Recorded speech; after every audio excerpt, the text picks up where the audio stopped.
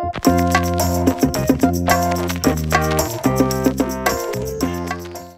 everyone and welcome to week 7 of UABC's Tea Room. My name is Shirley and I am the current president of the Badminton Club, and I will be your host for this week's podcast, which will be talking about being a female in a competitive sport, and in this case it'll be badminton, as you know. So with me today, I have 3 guests that have been and are still members of our club, and they will kind of introduce themselves along here just so we have a general sense of who I have with me today. So I guess we can always start off with Priscilla. Hi everybody, so my name's Priscilla. I just graduated from the University of Alberta from the Chemical Engineering program. I am from Edmonton, Alberta. I was actually an exec for the badminton club for about 3 years, I think, and I have been playing badminton for 10 years now. And Shirley asked me to say what level player I am. I'm a solid B level player. Yay! Thanks, Priscilla. Mm-hmm. And next person we have as well is Miriam. Hi guys, my name is Miriam, and I go to the U of A in Faculty of Medicine. I'm originally from Calgary, and I would say I've been playing for about 15 years now. My level of play is ex-competitive. Okay, thanks Miriam. And last but not least, we also have Amanda here with us today as well. Hi everyone, my name's Amanda. I also graduated this year from MacEwan University doing a speech-language pathologist assistant program. I've been playing badminton for over 10 years, but I really only started doing tournaments about 8 years ago. And I'm kind of like Priscilla. I'm like B-level, play in recreational as well as a little bit of Alberta Series tournaments. Awesome. Well, excellent. Thank you so much for that, ladies. And I just want to let people know as well, I guess I should let people know I've been playing for kind of 10-ish years. I play more on like a competitive recreational side, but probably not as intense as some other people, such as the Alberta Badminton Series and things like that. More so kind of like smaller tournaments in Edmonton. So thanks again for all of you for being able to join us for today. So I want to kind of start off talking about, you know, all of our journeys from badminton, I think most of us start potentially playing when we're younger, maybe elementary, junior high-ish to now. And one thing I have noticed too for like myself, I think some of you may be able to speak to this experience, is how as you get older and it gets a little bit more competitive, it becomes kind of more like there's less and less females in a way to kind of play with. But even in junior high, there weren't many like females that joined like the badminton team, if you guys had participated in that.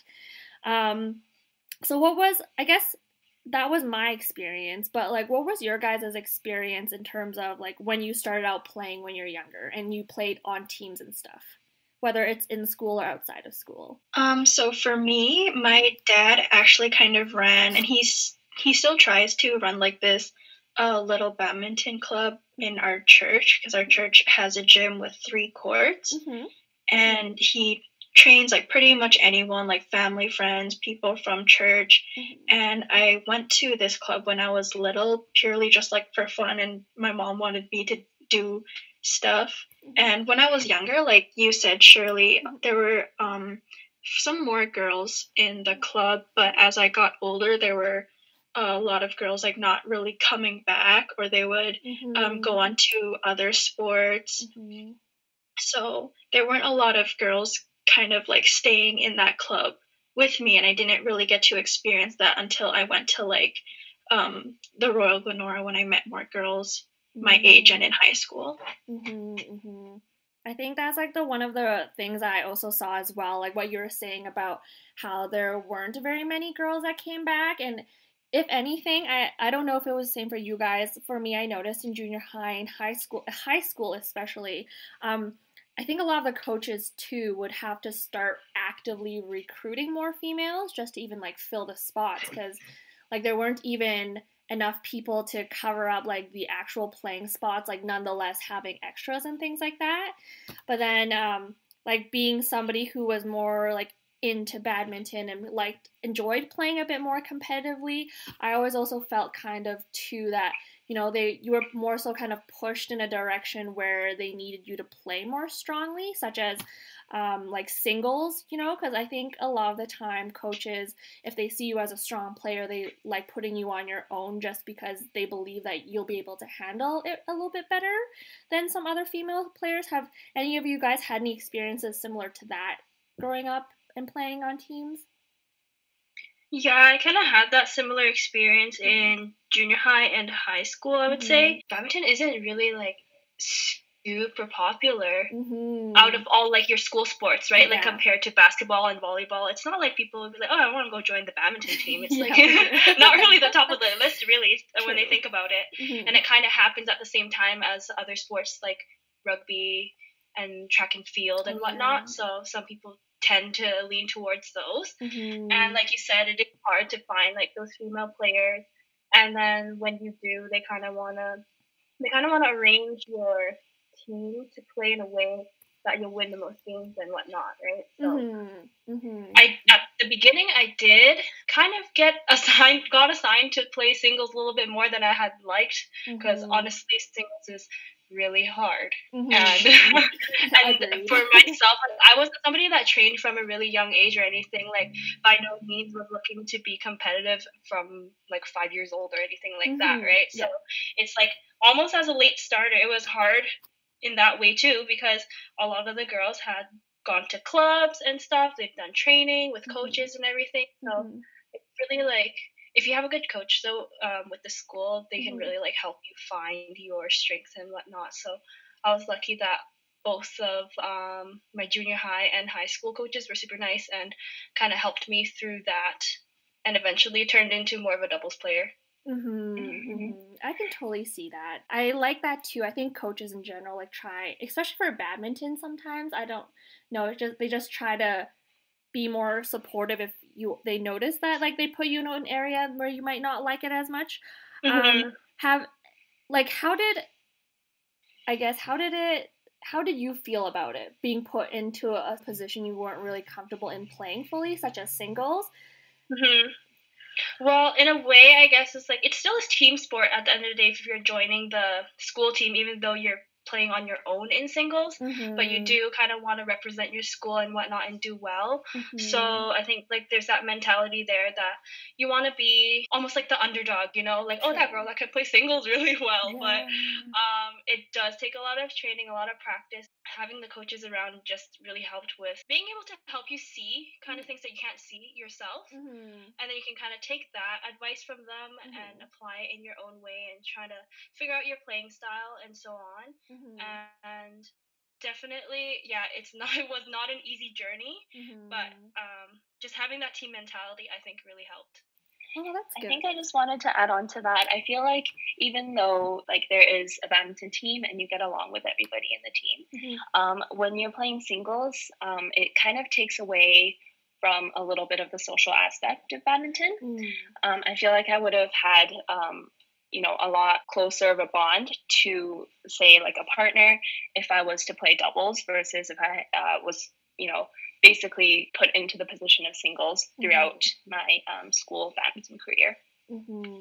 I can definitely see that as well, just because like even when you're training and stuff and having that partner to train with, or like you're training with like other doubles teams like on your team and things like that, you get more people, more interaction and things like that, and just knowing that you have somebody to kind of improve with is, I guess, a different feeling. But I guess there's like pros and cons from in being able to train in singles and in training in doubles and things like that. Most of you might have had to play singles in junior high and high school. Like, what were the biggest other things you feel that you kind of miss out on, aside from like the social aspect of playing doubles? Like, if any. I don't know. Like, if you're put into playing something, but you liked something else a lot better. Like, I really, really wanted to play mixed, but I wasn't able to. Yeah. It just felt I like see what you mean. you're missing out a bit, like even for if you could just do it for 1 year, like I don't know if you guys had that kind of like feeling where you just want to try it for a bit. And I don't I had that feeling where, like Miriam said, it's obviously more fun to have a partner to play with and train with and such. And it's definitely nice to have somebody to share the court with. And when you're training with your friends, a little bit different than just training one-on-one with your school coach and so on. So there's always that. And just personally for me, because when I played outside of school, I played a lot of doubles. So it's just something you're more comfortable with, and it seemed a lot more fun. The playing style was a lot faster. And such. So like looking at people play doubles, I did want to be able to play doubles as well, and eventually did get into that maybe in like the later years. Yeah. It's crazy though, because I think like if you go into like the junior highs or high schools now, like I don't know this for a fact, but I think there might be even more female players now because with so many gyms popping up in both Edmonton and Calgary, it just seems like people are starting to train at a more younger age because there's more kind of like resources and coaching available. In junior high, I knew some people in junior high at the time in Calgary, and they were just training through like 1 or 2 places such as like Elite. I don't know if you remember that, Miriam, like Elite. Yeah. I was part of that when I was younger. Yeah. So. Or like what's it, Black Knight training or something like that? Yeah. Something. I believe there was a club like that. And then now you like see that there's like a couple of different places. There's a lot more people that are like playing higher level and more coaching and things like that in current playing. So I think it's crazy how it's transitioned. How has badminton kind of transitioned for you guys in terms of what it's like to play more recreational / competitive-ish now outside of school? I know in Edmonton they have sometimes like the Kings tournament or like the Be Active tournaments, or also like I know some of you might even playing Alberta series as well, just because it has that more competitive edge. I think one of the biggest shifts from going from like school tournaments to like city tournaments and the fun stuff like you mentioned, Kings, is that the draw changes significantly, because in school tournaments there was like a requirement like however many players from this school would be needed and however many players from this school, whereas in these city tournaments it's totally optional to sign up. So a lot of the female draws become so small. Like I remember in one of the tournaments the women's doubles draw became so small that we had to do a round robin rather than a waterfall elimination like most tournaments usually do, which of course has its pros and cons, but just seeing how small it is, it's like, oh, I know most of the people in this round robin anyway, so I'm just playing the same people over and over again. And I know in the Nate tournament for singles, if you were a girl and signed up for women's singles, I think every year they end up pushing the women's singles and combining it with the men's singles, so there's a little bit of a disadvantage there if you want to play like true women's singles. But I don't play singles, so not a problem I have to worry about, but I know other people want to. Yeah, I think to add on to that, it's kind of something that we see more often in the community tournaments rather than on like a competitive like Alberta series level, because there are like those consistent players that that sign up for those levels of play, but particularly for those that play at like the Kings tournaments, the Nate tournaments, and so on, we do see that a lot now. Okay. So as you go up into playing more competitive badminton, such as like Alberta series, I'm guessing, I know you're saying how there's more like consistent groups of people that like playing those type of tournaments, but does the pool of participants in terms of the number of females that play, does it get smaller, or is it still the same but just different people? I feel like it gets smaller and smaller, but it's usually the same people, and everyone just kind of that's how you get to know people in the community. But that's just from my experience. I don't know what it's like that much in Calgary, apart from badmintology.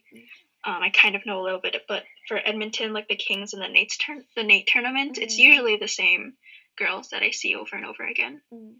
I definitely agree with Amanda. I feel like when I was younger, like in the junior circuit, there used to be more girls that come out and play. Mm-hmm. But once I aged out of the U19 category, Mm-hmm. even if you go to Alberta Series or these fun tournaments, Mm-hmm. there's a lot less females participating. Mm-hmm. What do you think is one of the potential reasons to why there's less kind of females moving towards like more competitive badminton? Because like that's one thing I've always kind of thought about, but I didn't really know why. I feel like when you're younger, your parents kind of put you into training. I'm just saying, yeah, That's put you not into training. So I feel like in training, you see a lot of girls who come and train, and like get like privates and all that kind of stuff, right? Yeah. But on the recreational side, you don't see nearly as many females coming out and just playing for fun, whereas you see a lot of guys doing that. So I feel like they just don't come out and build that social badminton network. So then they don't continue on with it when they become adults. And I think it might also kind of be relating to like when you're in the junior circuit or when you play like school tournaments, a lot of the times it might be like parents or teachers like kind of encouraging kids, young girls to go into tournaments, whereas when you kind of like a late teen or the adult years, you kind of have that autonomy to choose whether you want to go into tournaments or not. And maybe some girls, like I know I still kind of hesitate on playing tournaments because even though they're so much fun, and of course I never regret it, I'm always hesitant because I'm like, what's the point of playing when I know I'm gonna get destroyed by these girls who have been training for way longer than me? And I think like myself, I'm intimidated by that. So of course I think other people would be as well. And then it comes down to the choice of like whether you yourself actually want to play or not, and it's not your parents kind of pressuring you anymore. I have a question for like Miriam and Amanda, because since you both are involved with coaching, do you see that like at the younger ages that there are more girls, and then as you kind of go up the age ladder that there are less girls that actually come for coaching? I don't know what it's like on the private lesson scale, but yeah, I'm a coach at Be Active, and I primarily work with the beginner classes, so like little kids in elementary and some in junior high. But at Be Active, we have multiple classes going at the same time. And there's one class in particular called Junior Competitive, and that's when there's like junior high and high school kids.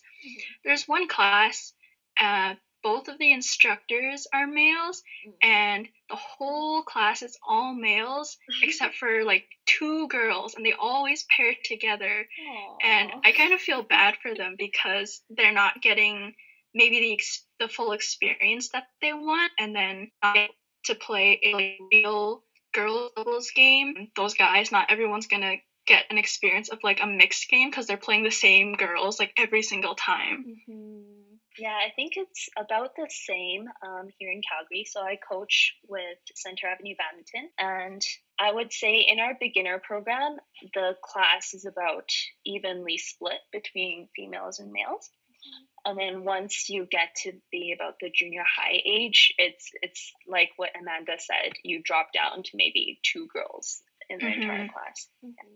It's pretty insane, and sometimes I wish that there was more girls playing just because I think it's fun, like you don't get very many opportunities to play things like women's doubles, and I know that like you can play with like guys and things like that, and you can still play doubles with them.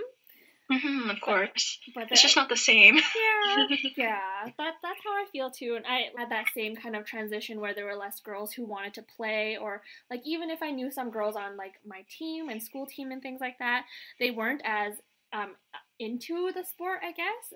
And so like they didn't want to like spend the weekends playing as much, which is totally fine. So then like my default was more so going to like play with my other friends who are mostly always guys, and so I would try to play doubles with them just because it was like nice to be able to like practice like the different rotation and not just play like the mixed rotation, where like you're just always mostly standing in the front for like being a girl. It just seems different. Like there's like a different type of pressure. Like do you guys like understand what I'm trying to say? I don't know if I'm explaining this very well.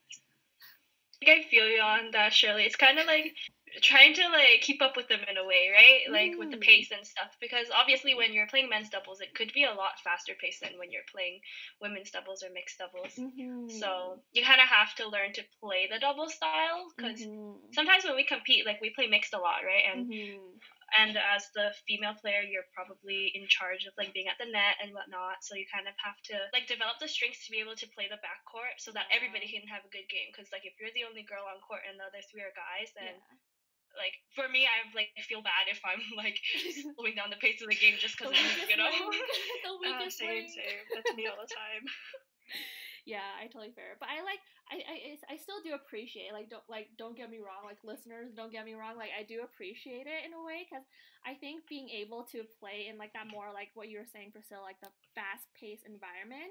If you do decide to like transition to playing women doubles sometimes, like I think it helps you also develop your doubles play and like the back play a lot better. Just because you have to like learn how to like really place your shots if you by chance can't hit as hard, or like if you like hit hard, if you do like hit hard, you still have to like be able to kind of control it and things like that from different places. So yeah, it's definitely not a bad thing to be playing with guys all the time because it does help us develop our strength in like receiving faster shots or like receiving smashes and whatnot. And then when you do go back and play doubles, it can actually translate really well. I wanted to touch on badmintology actually, because the most recent one that I played, which was over a year ago, I was on a team with Priscilla, another girl, Celine, Daniel from the previous episodes, and Hayden Zimmer. And we were playing at the B level, and I think Priscilla can remember that a lot of the other teams playing the B level, there weren't other like women on the team. I think there was like one lady on one of the other teams and maybe like one girl on another team, like different age groups. And so we were playing only mixed or like mixed versus men's doubles. So even though like we're not playing like a true mixed game for the whole time, we really had to learn to like kind of carry our weight against like two other guys. And it was also like personally it was really satisfying when it's like mixed versus men's doubles and then we're able to win that set and kind of get an advantage over it, and kind of prove is a bit of a strong word, but kind of show that like we're able to play on the same level of you guys despite having like your entire team is all males, but we have like over half of our team are girls, but we're still able to like play at the same level as you. Yes, I agree. It is really fun though because like you don't, you know, like when we play recreationally at the club and you play like mixed against men's doubles, it's probably like for fun and nobody's trying super hard. But in that badmintology setting, like everybody's going all in at it, and to be able to like win those games or at least to have like good rallies, like it feels good. Yeah, and we came in second, so I think that's a pretty good indicator that like we were able to like carry our weight against like all these other people. Ooh, congrats. I didn't know you guys came in second. That's really good. Yeah, it was super fun. Priscilla and I won against Burton and Brandon Gunn, and we're never going to let them down for that. We're never going to let it down. Well, you heard it again, folks. We beat Burton and Brandon Gunn. Oh, dang. That sounds like a very competitive game. It's just for giggles at the end of the day. I know. I know. I guess it's like a bit better because like you're friends with them, so it doesn't seem like as intense. Like it can kind of like hurt other people if they don't know you as well. If they're, especially like for some people play men's doubles, and like because I think sometimes the expectation is almost like if it's a men doubles playing against mixed, like it's almost an expectation for like the men's doubles to win. Yeah, that's true. And I think that's kind of like the reason behind those like point advantages that they do in these like co-ed tournaments. But that really gives the opportunity to play in a more like a variety of different combinations of teams though.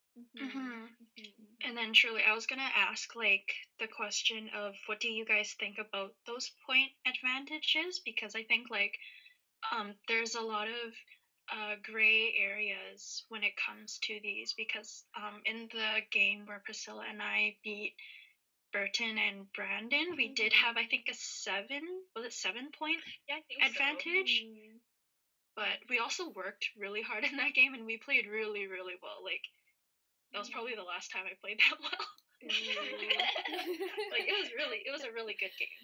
Ooh, that's a good question. That was something that crossed my mind too. I think that's always going to be an area of contention in a way, especially like depending on who the players are. For like example, if like you're a really high level like national player female, but like you still kind of want to play like in a community tournament in a way, and you are technically like a female, so it comes down to them being like, do we still give you the point advantage or do we not give you the point advantage, just because, you know, skill levels can vary, even like if your genders are different and things like that. Like I think overall, like what I would think is that for now it seems like it's okay, because generally the consensus seems that for people who do participate in tournaments, a lot of the males, like not all of them, but just seems like the number of males that play very strongly versus the number of females that play very strongly, it's more than the female. Like the male one is more than the female.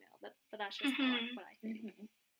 I think, like you said, depending on the female player, because I'm sure some of us know really, really strong female players who do play in these recreational tournaments, because like after all, they're recreational. They're not like Alberta badminton sanctioned tournaments where a girl gets advantage over a guy. Of course not. But I think it's also up to the female players' choice whether they accept the advantage or not, because I do know one player, and then she'll play like fun tournaments, like the U of A one actually, and for a lot of the games, she was like, no, I don't want the point advantage, because she might not need it for that game, but for other games she'll be like, to have like a really intense fun game to watch, she'll take that point advantage, and like it of course ends up being a really good game. So I think as long as it's not being like abused, because of course this person won't take it unless she thinks she needs it for like a good game. I think it just boils down to like the sportsmanship there, right? Because you obviously that's the word. in the badminton community, it's so small. You basically know like your opponent's ability too, I guess, right? In a way. So you can kind of gauge that. You mentioned, Amanda, that like for Nate, because the pool for women's singles is so small, that they usually end up combining it with men's singles to play. So if instead of being gender-based point advantage, it was more like skill-based point advantage was what they were implementing. I think that would definitely be interesting. It's just that it's hard for, I guess, tournament organizers to take into account everybody's skill level and know what level everybody is at. But if you were to know that, I think that definitely would be a more fair way to do it. Yeah, I agree with Miriam on that. It's probably the fairest way to do your point advantages. It just might be kind of hard to implement and make sure like everybody is almost like an honor system, right? At that point. Definitely fair. So since we're talking about point advantage, another thing that I kind of noticed, I don't know if you guys have noticed this as well, I guess it's sometimes brought up if people are looking for a mixed, I think like for the U of A tournament, sometimes we have just all doubles, like we don't split it up between like doubles and mixed doubles and things like that. Have you ever had an occasion with anyone where they kind of paired up with you as a partner because you were a female and they more so wanted the point advantage and not so much because they wanted you as a playing partner?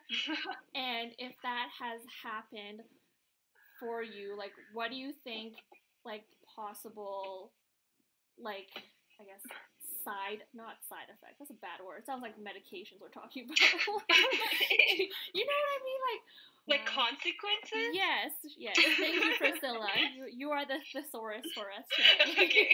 Yeah, but have you guys ever had that? Because I feel like I've had that a couple times, and I don't know if it's just me, but it was more kind of like in those moments I like appreciated being asked, but at the same time I was more kind of like I had very conflicting feelings about it, you know? You're like, oh, I'm here for the points, but you also asked me to be your partner, so should I be flattered? Or like in my mind I'm like, what can that potentially do to a person if they were to more take it personally, you know?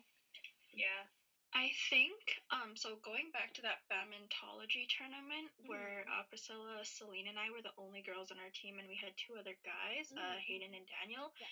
I'm definitely not saying that they only use this for the point advantage, because they definitely did not. Like, they totally respect our skill level and everything. They're great people. But it was our strategy to play mixed doubles in the first set, because at badmintology, I think they're the only tournament that allows you to like switch players at 11 points. So we would kind of use mixed doubles to get the point advantage and then switch into men's doubles after 11 points to like kind of finish it off. And it worked because like we did really well, not only because of the point advantage, but because like we're all strong players, we were able to like kind of hold our ground. But I do remember like at that tournament, I definitely wish I could play more like B level mixed games, like full mixed games. And I really wanted to play women's doubles like fully throughout the thing. So it is a little bit discouraging to only play half of a game to use the point advantage. And of course it's fun in the end, but I think it would be a little bit more rewarding if there were more females and on other teams and we were able to play like women's doubles and mixed doubles. Yeah, I think the main problem is just that with the opposing teams that there aren't really that many female players when you get to the B levels and the A levels. So you do end up having to play against almost all male teams sometimes. Usually sometimes they'll maybe have one. So you really don't get the chance to play women's doubles during these like team formatted tournaments. And yeah, being able to play only half a game does kind of suck sometimes, because then you get cold. And then you have to play the next round again. But like it was strategic, and if you had like a cool team and they were nice to you and whatnot, at the end of the day they still try to give you like more matches to make up for playing only half a set. Yeah, and like poor Daniel and Hayden were exhausted at the end of the day because they were playing literally every game. Oh my goodness. And also watching, because you can still see the other games happening in the tournament, and there's definitely other B level female players out there, but they might be playing in C because they have like a better chance of winning. So I'm like, I know you guys are the same level as us, but you're just playing on a different level in the tournament. So I wish they would just kind of come up just to play more women's doubles and mixed doubles. Speaking from like a tournament organizer kind of perspective, it's really nice that the point advantage gets guys to pull girls out to play. Like it's really nice to see like that you are able to include some females. Otherwise, I feel like if we didn't have the point advantage, like people would just make teams without females. So I think it's a good thing overall. I definitely didn't think about that, so thanks for bringing that up, Miriam. Yeah, Miriam. I didn't think about that either, but that's a really good point, a really good like motivator, right? Yeah. In fact, at the last badmintology tournament, I'm sorry, we're talking a lot about badmintology. But, they should pay us for advertising for them. We're not sponsored, though. Not sponsored. We actually had a female come in. She just happened to be visiting Calgary from Vancouver. So and then like literally all of her friends got her to play badmintology. So that was really awesome. It could partially be because of the point advantage, but but also I think it's great that she was able to come out and play. Yeah. I guess at the end of the day, there's always like pros and cons to things put in place, like even like the point advantage and things like that, to at least help with the participation aspect of having like more females included in on it. I can definitely see that. Like, we've talked a lot about playing more on the competitive side and a bit of the recreational side, but I also wanted to kind of touch base on another area that kind of near and dear to my heart in a way from my experience, just because I think for me I've always felt I've looked differently than other female badminton, like most other female badminton players, you know, like so for people who know me, like I usually like to still dress nice and like I like wear makeup to play and things like that, which is like kind of unconventional, especially if you're playing more competitive and things like that.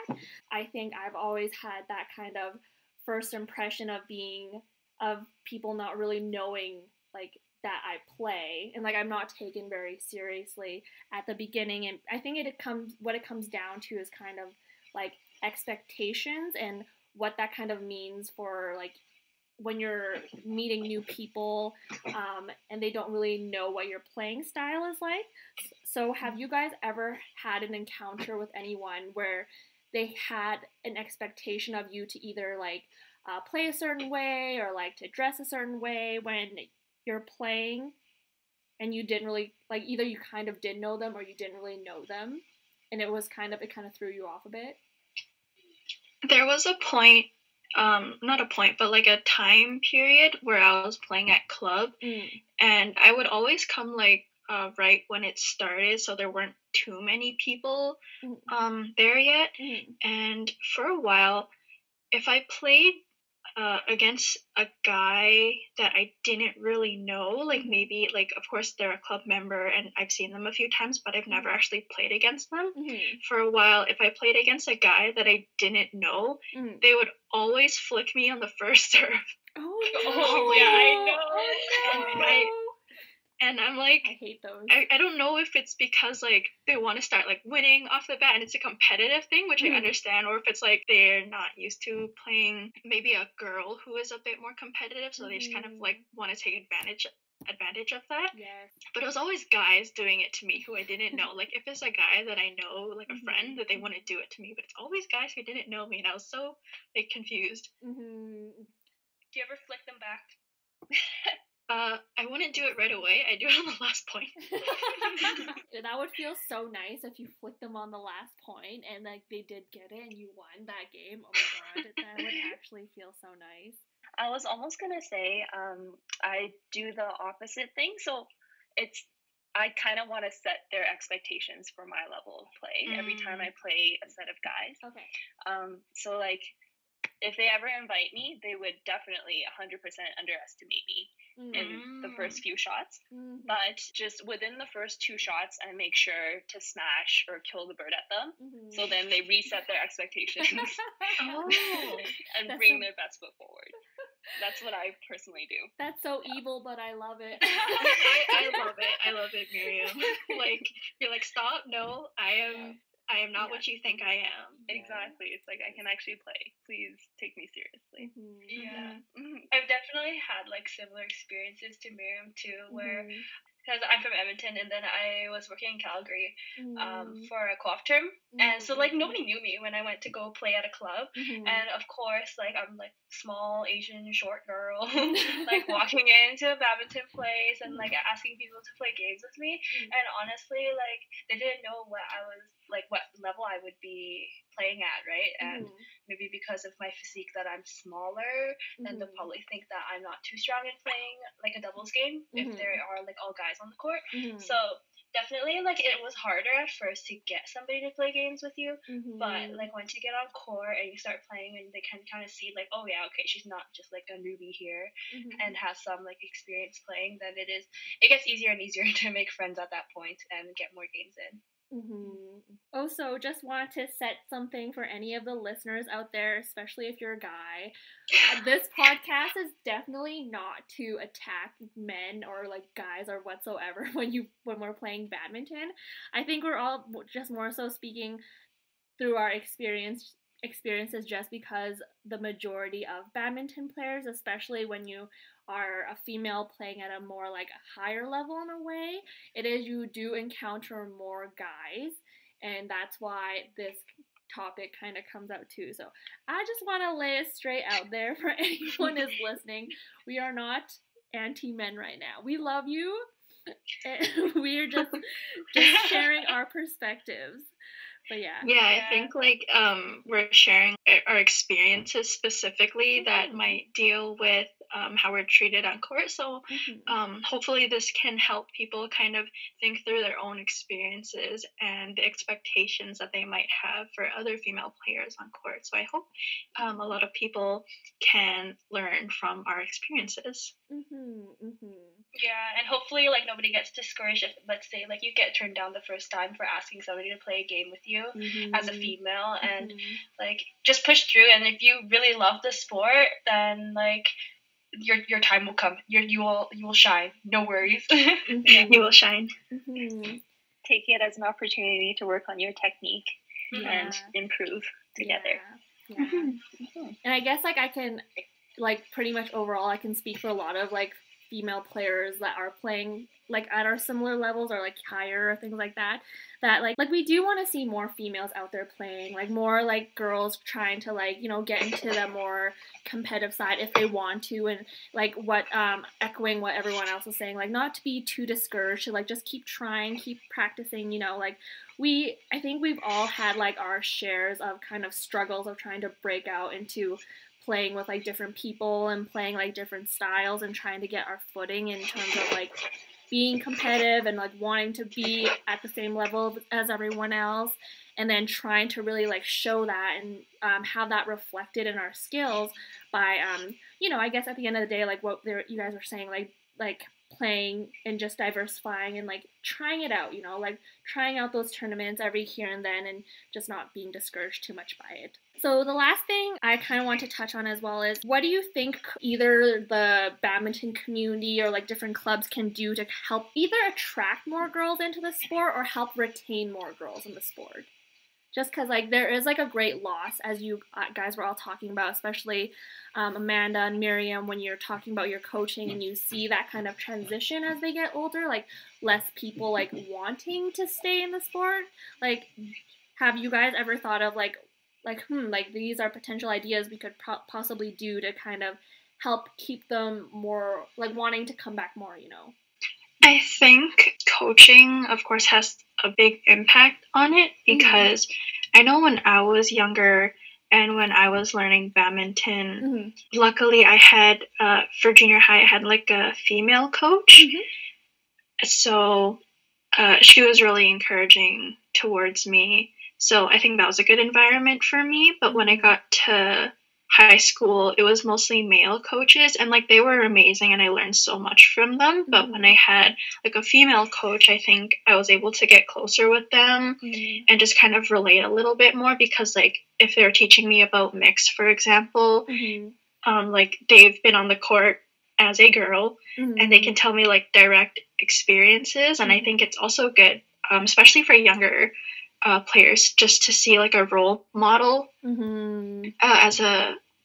for myself to be a female badminton coach as a role model for all these younger kids be active.